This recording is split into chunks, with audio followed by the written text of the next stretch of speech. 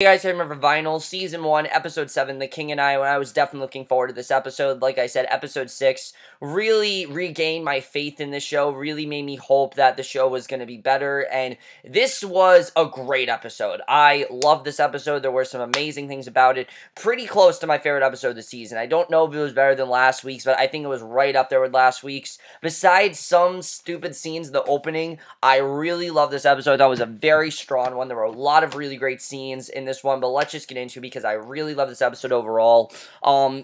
And this was definitely the episode where we finally are starting to see Richie kind of reinvent himself and kind of just change things around, which I like seeing, because right away we see he's reading this book, The Farther Reaches of Human Nature by A.H. Maslow, and he tells Cece to remove all of the alcohol from his office, literally everything that he has. Every drink, every sip, just everything, just remove it. And, I mean, she's shocked because, you know, this is Richie that always drinks. This is Richie that's always having drugs and things like that. And he's getting rid of it. He doesn't want to use it anymore. And he wants to be sober, which I like seeing. I like seeing Richie actually try to turn things around, because the show is implied that Richie's going to do that, but then they go back and show that he's not going to do that. And this episode shows that he definitely is going to try to turn things around, and I definitely really like seeing that, because I was thinking he wasn't going to, but this episode really implies that, yes, he is in fact serious this time. He is actually going to turn things around. I was very happy about that. And basically, she wheels the bar into the lobby. Coworkers swarm in, they're grabbing bottles. They don't really know what's going on with Richie, why he's acting this way, because they've never really seen Richie act like this before. They've never actually hear him just put down the bottle and just not drink, obviously, which is interesting. And I don't think he's doing drugs either, because we don't see him do cocaine this episode, so he really is trying to turn things around, which is very interesting.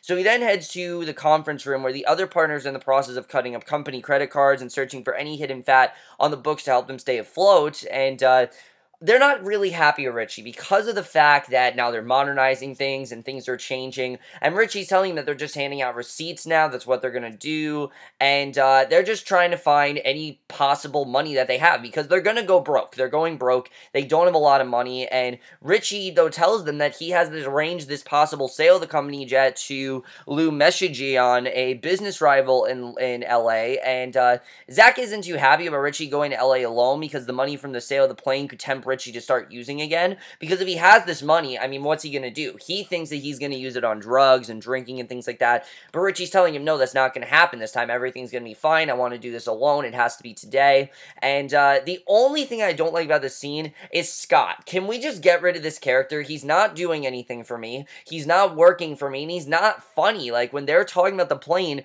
he's talking about, oh, if there's a plane crash or whatever. He's not a funny guy. His humor's really mean-spirited. It really feels out of place, and I understand he's supposed to be like that, but I don't like his character. I'm not enjoying him. Just get rid of him. I don't like him, really. He represents everything about the show I don't like, and I don't want Scott to be on the show. If you can kill him off, that's fine. I don't care how you do it, just get him off, because like I said, I'm not really enjoying Scott as a character. He's not a bad character. Well, actually, he is kind of a bad character. If they gave him more to do than just complain, then I'd be fine, because right now his entire character is just him complaining over and over again. I really want them to do something different with him, because they have yet to, which kind of sucks, because like I said, I really do think they should be doing something different with him, and they're not.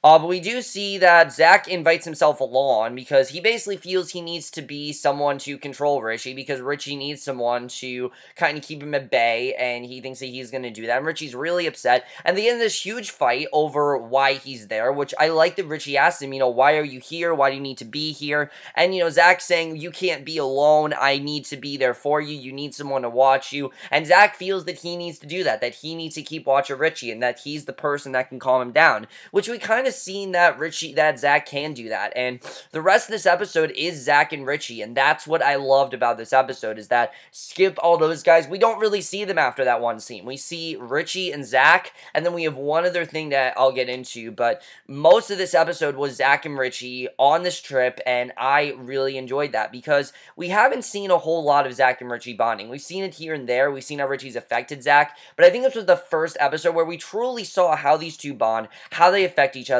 how they really are, and how far they've come, which I definitely love seeing. I love seeing this on the show. I thought this was very good, and I definitely enjoyed it. And, of course, they're fighting over the scene that he caused at Karen's bat mitzvah, because Zak has still not forgived him for that.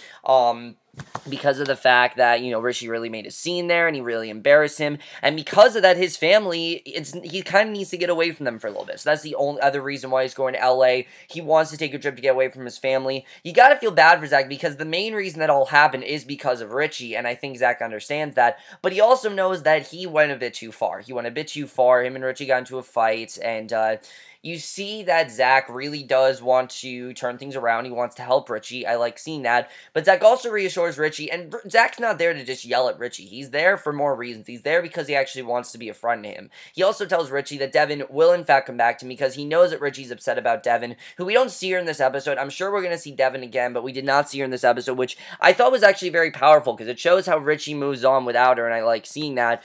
But Zak also, they get in this really funny scene where Zak asks, what's your secret? How does Devin keep coming back to you? Kind of a funny scene. I like the way that was done. Definitely very interesting there.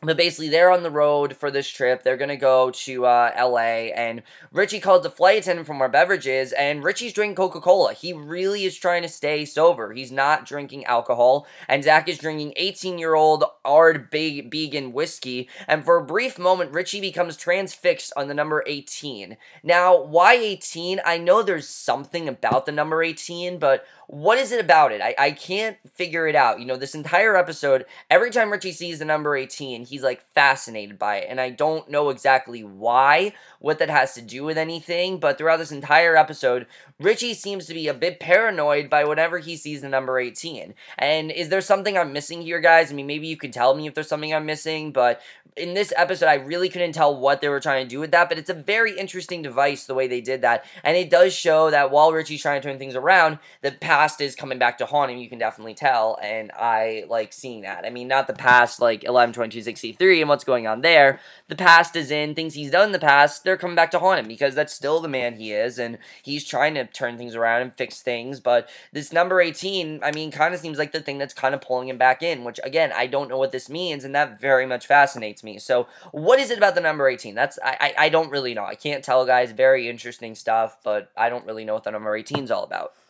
So, then we see Jamie surprised to see her mother having tea with her sister-in-law. And the other plot we get in this episode revolves around Jamie and Clark, and kind of how they're similar in the same situation, and I like seeing that. We've seen Jamie and Clark interact before, but just like Richie and Zak, this is really our episode to see how Jamie and Clark treat each other, how they really feel about each other, and I really like seeing that. As we know, Jamie's mother does not want her to work at American Century. She does not want her to work there. She wants her to take over the restaurant. She thinks it's silly she wants to work there. And she wants to find something more suitable. Even if she doesn't want to take over the family business, just find something that's better. And I get what her mother's trying to say, that, when you become this record executive, you have all these decisions to make. You're going to go crazy over it. You're going to grow too powerful. And it's just not a good job to have. I mean, record executives don't last very long. And Jamie's really upset. You can tell that she really wants this, and out of everything, this is what she wants. She wants to be record executive, and she doesn't care what her mother says, even though her mother's not happy about it. She doesn't care what she says, and she storms out, and I like seeing that in Jamie. I mean, something I've always loved about Jamie is how confident she really is. She doesn't care what others think of her. She doesn't care what others want her to do. She does what she wants to do, and that's one of the reasons why I think Jamie's such a great character, and honestly, I'm really loving her character more and more as we see her, and especially this episode, I definitely really enjoyed her character. She was really great here.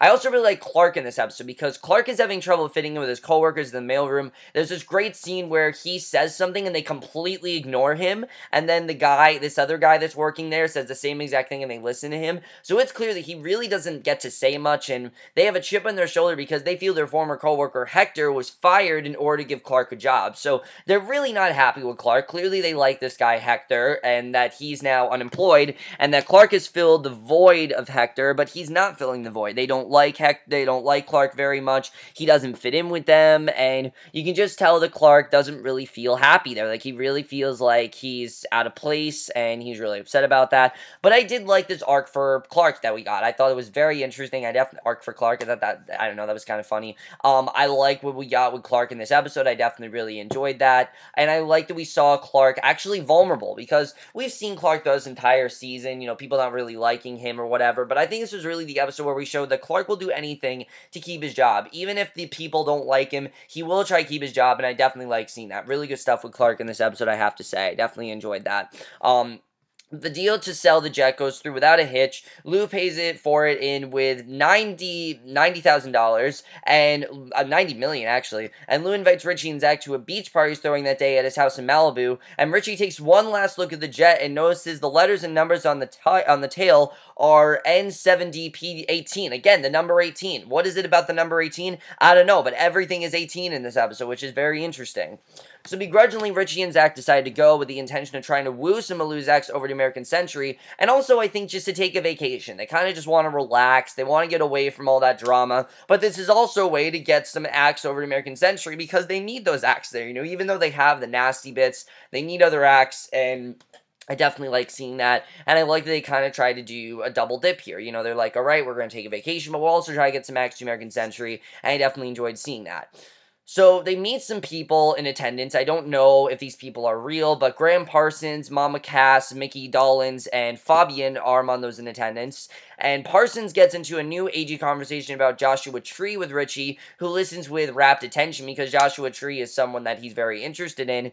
And then Zak overhears conversation about Elvis being unhappy at RCA Records. Yes, we meet Elvis in this episode, and again, just like the David Bowie episode, it didn't feel like, it didn't feel like Elvis just shoehorned in here. By the way, Zak did talk about that whole thing with David Bowie, and how David Bowie's singing really affected him, and it was a really good scene. I like Zak talking about that, saying how this wasn't actually David Bowie, but it was someone who sang the song with soul, and it kind of gave him gave him faith and everything. I really like that scene, definitely, and basically, he immediately hunts down Richie to tell him, because obviously, if Elvis is there, I mean, they get to talk to him, and they could possibly recruit him to American Century. I mean, they're not going to recruit him to American Century, but they could at least meet Elvis, which you guys know in the in the 70s, Elvis wasn't as big as a deal, but he still was out there. Like, he wasn't as big as the 50s and 60s, but he still was around, definitely, and everyone still really did love Elvis. And basically, they're leaving the party, they're heading for Vegas, and that's what they want to do. That basically, I really like the way that was done. Definitely very interesting with Elvis. And again, it didn't feel shoehorned in.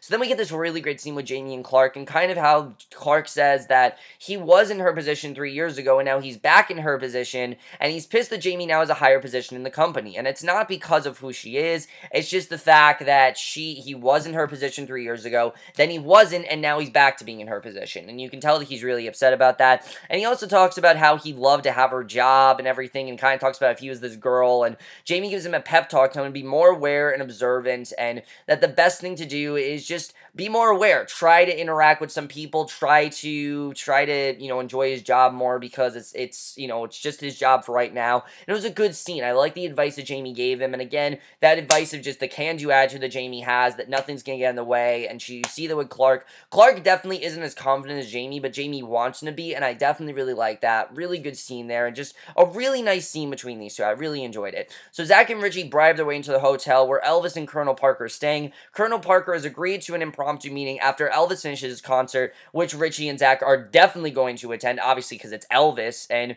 Richie is to wait for a call from the Colonel, who will sit in on the conversation, basically if they're going to recruit Elvis, or if they can have Elvis perform an American Century or something. And Zak has a habit of rambling incessantly when in the midst of music royalty. First we saw with David Bowie, and again it's with Elvis, because, he just gets starstruck, and it's really funny. I like that that's Zak's character, and basically the more Zak says, the more fidgety Richie gets, because he doesn't want him to ruin this, obviously, because Zak, saying all this stuff could be ruined, and this is a one-time opportunity. They could get Elvis to record some American Century, and then that would make them, really popular. Everyone would listen to them again, because remember, American Century is not really that popular right now, and no one really likes American Century that much. Doing this, though, would make them popular, and doing this would get them what they want, and he doesn't want Zak to ruin it, obviously, which I thought was interesting. So back in New York, we see Corzo in the midst of a payola transaction with the program director for a popular New York radio station, when Maury and Galasso stop by a table, and Corzo probably has had too many drinks, introduces Gold and Galasso by name, and basically, unknown to Korzo, the two detectives who question Richie in the death of Buck are sitting a few tables away listening. So you can definitely tell they're getting suspicious of Korzo. They're clearly trying to look into him. They suspect that Korzo did this, which doesn't surprise me because I think they've known that Korzo's involved with this kind of crime before. We know he's done this sort of thing. So to him, it's not as big as a deal, but he doesn't know his detectives are listening. Remember, Korzo says, oh, nothing bad's going to happen. Everything's going to be good. And now things are happening. And I don't think Korzo realizes how serious a situation this is going to be because it seems like episode 8, then Korzo's going to realize what's going on and things are going to get really crazy, and we only have 3 episodes left, so I definitely think this is setting up the rest of the season, which is going to be crazy.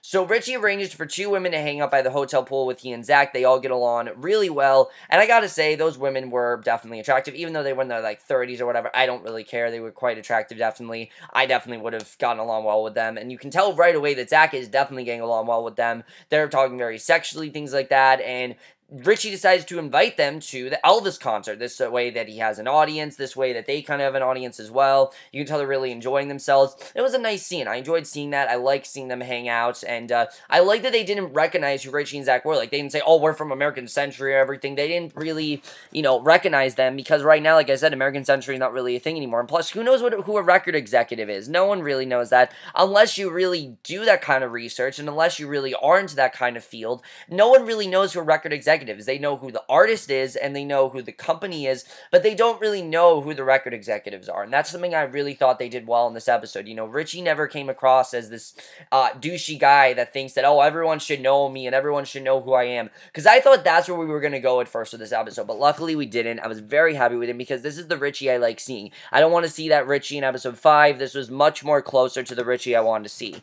So Clark returns to the mailroom, demanding respect from his coworkers, and with the help of a joint, he actually gets it, because he's assertive. He shows them that he wants it, and it's a good scene. It shows that Clark really does care about his job. He really does want to turn things around, and he really is taking Jamie's advice, which I definitely really liked. And even though he doesn't have the most respect for Jamie, he doesn't care. That advice that she gave him was very good. I definitely really like that, and really good stuff there. But here is when the episode gets really sad, actually. I thought this was very well done here.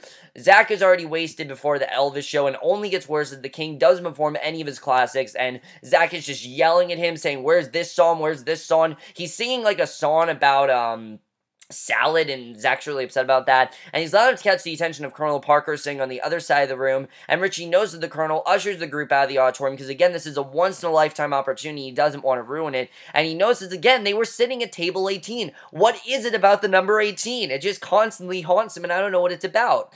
So Richie decides to try his hand at roulette, with a drunken, coked-out Zak egging him on, and as Richie starts to win on the number 18, again, it's the number 18, Zak urges him to go for the jackpot, which they can add to the $90 million they have in their room, and this is the best way to do that. And the 2 women accompanying Richie and Zak, they exchange a glance at the mention of the money, and right away you can tell that these 2 girls are probably not good. You can definitely tell that they probably want money, they're probably con artists, and they're probably going to end up conning Richie and Zak, which this was common back then. I mean, there were people that would hustle you, and there's still people nowadays that will hustle you, but definitely in the 70s it was much more common, and Richie decides to walk away with his winnings because he doesn't want to get any more money, and he doesn't want anything bad to happen. So they all return to the hotel room, where Zak is double-teamed by the women as Richie looks on, and then excuse himself to get more champagne, and basically we see that they end up in kind of like a threesome. Zak puts him on the bed and everything, and Zak is beyond drunk at this point, but it seems like he's going to have sex with these 2, so Richie just leaves him to do that, and Richie says leave some for me, but you can also tell he's not really happy that Zak got drunk and everything, because he's kind of botched this,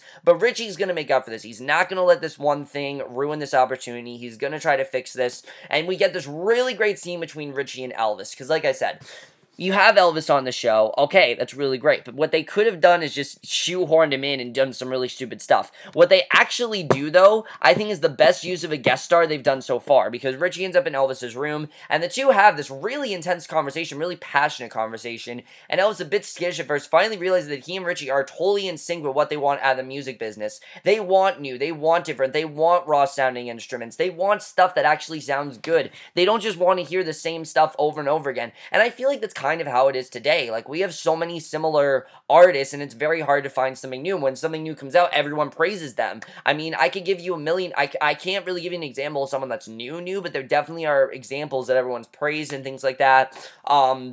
For example, if you guys know Kendrick Lamar, he released an album called To Pimp a Butterfly last year. Everyone praised it because it sounded like an old-time album, and it's very hard to do that nowadays. You know, it sounded like old instruments, was all raw sound, there was no auto-tune, things like that.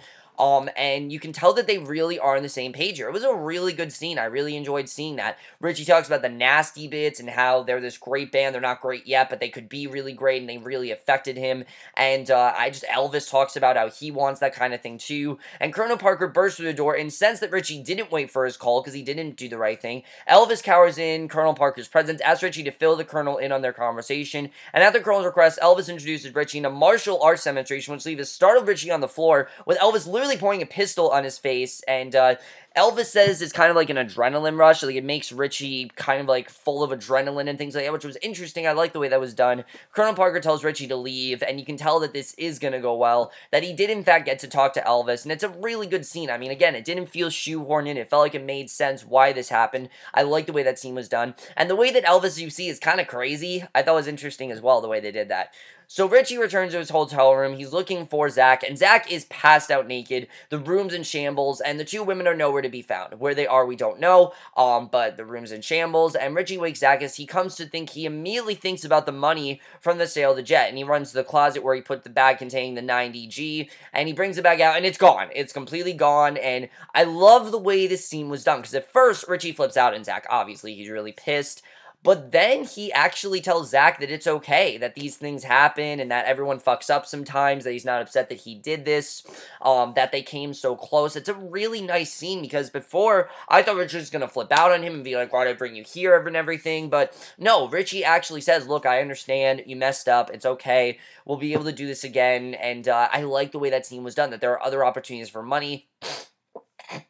And I really like that. I like that scene. They still had a good trip, even though the girls conned them. They didn't know that at the time, right? I think Richie kind of had an inkling, but the girls conned them clearly. The girls left with the money, and he's upset with Zak, but at the same time, he understands why Zak did this, because Richie also is fucking up. He's not a perfect guy. Zak's not perfect either, and it really does show that, and I really like that. And on the flight back, Zak is really miserable. He's hungover. He's still more upset about losing the money, and Richie is trying to think of what this number 18 means, because he keeps hearing the number 18. He doesn't know what it's about, but everything is now number 18, and it's clear that this is like a pattern in his life, and I don't know what it means, I don't know what it's about, but the number 18, there's some significance there, and we don't know what it is yet. He's still reading Maslow's book. He then gazes out the window, lost in thought, retraces the events of the night before in his mind, and he asks the flight attendant for a drink, 2 bottles of Smirnoff and a cup of ice. She hands him 2 small bottles, a cup of ice, and a cocktail straw. He pours the drink, gulps it down, and places the bottles of straw on his book. You can tell that he's going to drink again, and basically, the conversation involves in the wet stir from the number 18 on the book jacket. We don't know what the number 18 is about, but that's basically how the episode ends. And overall, great episode, guys. I really enjoyed this episode. You can really tell that Richie is trying to turn things around. I think he's going to try to drink responsibly, but we don't really know. Let's talk about the number 18. What is this about? Why is he so transfixed on the number 18? I don't really know what that's about. I don't know why he keeps seeing the number 18, but there clearly is some significance with that, and I don't know what it is. Definitely there's something going on there. We just don't really know what that's about. And maybe I haven't been paying attention. I don't know. But to me, that didn't really mean much of anything. So the number 18, very interesting. I like that they didn't get the money, because now they have to find another way to get the money. And how they're going to do that, I don't really know. But there are other ways for them to get this money. It's clear they're going to have to do that. How they're going to do it, like I said, I don't know. We'll have to see what happens. Or it's going to be very interesting. And it set up some really interesting things for next week's episode, that, you know, Zak and Richie are kind of closer than ever. Zak really understands Richie, realizes that Zak isn't perfect either, and that he is going to fuck up and things like that. And even though Zak came to keep Richie from fucking up, Zak was the one that ended up fucking up, and I like the way that scene was done. I like that Clark is getting respect now, and I like the scene with him and Jamie. Really good stuff with them overall. And it does show that even though Clark isn't being as respected as he wants to be, Jamie did have an impact on him, which I really did enjoy. I like the way that was done. The scene with Richie and Elvis, like I said, was very well handled. I definitely really love the way that scene was done with Richie and Elvis. It showed that, like I said, they're much closer, and just they're a lot closer, and they're a lot they're very much the same than we think there are, and I definitely really enjoyed that scene. Really good stuff there. Corzo clearly does not understand how serious of a situation this is, because the two detectives are really listening right there. And if Corzo says anything about Buck's death, I mean, it's just anything. If he even says, Buck's death, anything like that, they are going to get suspicious, definitely. They clearly are suspicious of Corzo, and you can tell that they're very much, I think, looking into Corzo, because they think that he definitely had a stake in this, which obviously he did. He really is the one that killed Buck, while Richie kind of just witnessed him do it. But obviously it's not going to end well for anyone. We'll have to see what happens there. What's going to end with the company? Because obviously they didn't get the money. What's going to be the next way they get money? We see next week they're going to try to, but they didn't really get any money, so we'll have to see what they do next week if they're going to try something else. But overall, guys, like I said, I really enjoy this episode a lot more than some of the other ones. Devin, I like that we didn't see her in this episode. It just was a better thing for Zak and Richie to see them get closer, and I definitely really enjoyed that. I don't know if you guys saw this episode. Like I said, definitely really enjoyed this episode. One of my favorites by far. And I will see you guys in the next video, which will be for Supergirl. Yes, I am catching up on Supergirl because of the Supergirl Flash crossover tonight. That's the main reason. I will see you guys for that. Okay, bye.